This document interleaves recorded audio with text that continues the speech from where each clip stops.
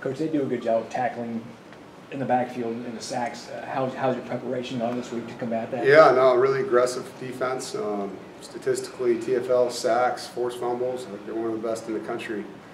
And so it's a huge challenge, and it's fundamentals. It's pride in your blocking assignment, and it's understanding of the looks you get, and what can come out of them. And then schematically, we got to do good things to protect them. We got to be smart. You don't want to stand back there and drop back protection all day against what these guys do. They've done a great job. They've got good personnel. Their defensive ends are fun to watch. Their corners are playing at a high level. Safety number 2 is really a good contact speed player, and a lot of respect, for what they do, and excited, for the opportunity to play with our guys against them. It's going to be a fun game. I'm sure. How challenging will it be for CJ, a young quarterback, identifying the pressure and making the right calls? Yeah, I mean, it's no different than the other games. I mean, he's seen a lot already, in his time, and I don't know if it gets harder than going to Death Valley in your first start, seeing all the stuff Clemson does. So I think he's well prepared for what could come, and it just comes down to execution. I'm sure you were aware of how Justin Joly could be used, but as you go through the season and see how much of a mismatch he has, different than J-Sam obviously, but same kind of a mismatch. What is it like having that in the toolbox? He's kind of a blend, of Jalen Samuels and Kerry Angeline. I mean, the big receiving target tight end that you can have, but also a guy who can really run well once he touches it. So yeah, we're super excited about not only what he's done, but the improvements, and he's still got a lot of upside. Like, there's a lot that he can continue to work on, and he knows that. And he was really a hard worker. Like, that's one thing you like about Justin.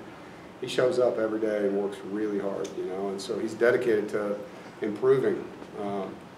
And, as a coach, that's all you can ask for, is to get a talented player with a good attitude that wants to get better. In general, what is the advantages of having a flex tight end versus a third or fourth receiver out there? The blocking schemes, he's 250 pounds, so, you can get him in the box and do different things with them, and a lot harder to do that with a 180 to 200 pound guy and expect him to hold up blocking defensive ends and outside linebackers. So the number of formations you can be in where you have a tight end that can move around, you see it all over the NFL, versus 4 wides where it's 4 wides, it's just more versatility. Devin Van came back for another year. He could have gone to the NFL and probably gotten drafted last year. But what was the conversation like with him when he told you he was coming back, and just how huge has his presence been for this team, both on and off? Yeah, I think those conversations are always start with one thing. Do you think you can get better? And in our conversation, he said, yeah, there's things I need to get better at. And so that's where it started, and then let's go through the process. Let's get the information we can get from all the GMs that we know and call people on the phone and let him have those conversations, not just me telling him what I'm hearing. And then sit back down, and he knew that if he had the year that he could have, that he could elevate, and you say there's 20 defensive ends on the board on the draft room, and he's at the bottom, and those guys go pro. Well, now he's at the top, and now there's a new 20, and if you play well, then all of a sudden you've made yourself a lot of income in one college year. In some cases, guys go from 7th round to 3rd or 5th round to 2nd, and you're talking about generational money. And so it is betting on yourself in a way. And if you know you can improve, it's a good bet. And in Davin's case, to answer your question, I was over the moon when I knew he was coming back. I knew I could help him. I knew he could benefit from it, not just as a player, but as a person, and become a vocal leader, which he has. And so his growth is exponential that way too, as far as being the alpha of the team. And when he talks, people listen, And a year ago, he was more just put his head down and go to work, and now he's leading. How much have you talked to some of your seniors and grad students about this being the last home game? A lot. We started the conversation in front of the team on Sunday with pictures of guys that will play their last game at home. And I've told them stories about what that means for me, as a coach, and what it meant to me as a player. And then you're just, challenging guys. Like, hey, we want these guys to leave their last walk up the tunnel after the game to be as memorable as going out, to see their families. And we have to earn that with a really good opponent. And I'll do something with the team at the hotel Friday night, and it's always a special deal where I'll get each one of those guys up in front of the room and go through their life, basically, at NC State, and give them the honor and credit that they deserve. What's that like emotionally, even as a coach? You've spent so much time with these players when they come out the tunnel, you know, their families, and you get to have that embrace. Like, what's that like emotionally? Because they're more than players. And it's pretty heavy, you know.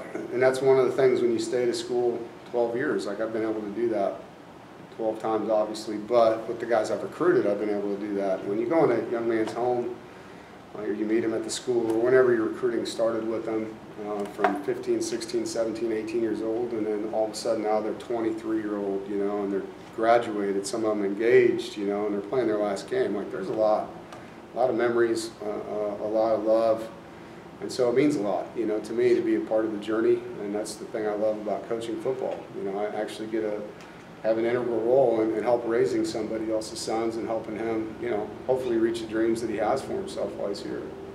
For someone like Timothy McKay, who Yeah. I'm sure you met at a very young age, Yeah. and he was obviously young when he enrolled here, but Eighth to grade. see 2 degrees later, or maybe 3 for all I know, everything that he's achieved and experienced at NC State after whatever age he was when you first met him.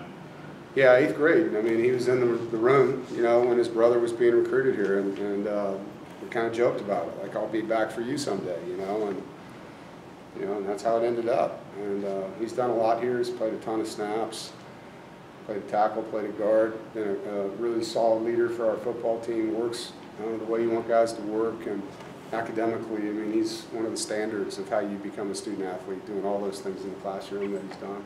How would you describe this class as, you know, playing your last game, just as a collective class coming through NC State? You know, I don't know if I can put it in words. Each one of these groups is different, and at the same time, they resemble each other. You know, they're guys that have invested and have long stories that have ups and downs in them, you know, and they've overcome them and become better versions of themselves through adversity. There's a lot of pride in it for me in seeing that growth, and seeing, because I knew where he was, you know, and a lot of things that these guys go through aren't public things, you know, and so you see a senior that's smiling and crying on senior day. I see a guy that I knew since he was 14, you know, and how far he's come. And I remember the things he's been through and the great things that he's done. And so, you know, it's not like a eulogy. They're not passing away, but you certainly look at it almost like, you know, you're sitting there looking at their life going backwards a little bit as a coach. And this class, no different than the others. They poured a lot of work into our program, and you know, we're very thankful for that. How is it different, you know, when you're celebrating guys who've been here 4, 5, 6 years, as opposed to some of the guys that, you know, we're only here for one season?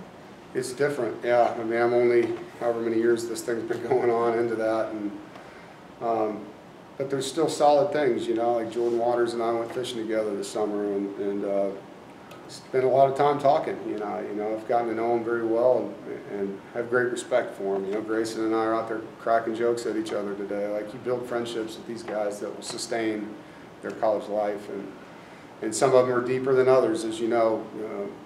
Being with somebody for 3 days versus 4 years, it's what happens in 3 days. You know, I mean, you can have someone you're an acquaintance with for 4 years and someone you're a great friend with in 3 days. You know, and so it's really about the things that happen and the time you're with them. And I do try to do that. I try to have as many, you know, memories as I can with these guys.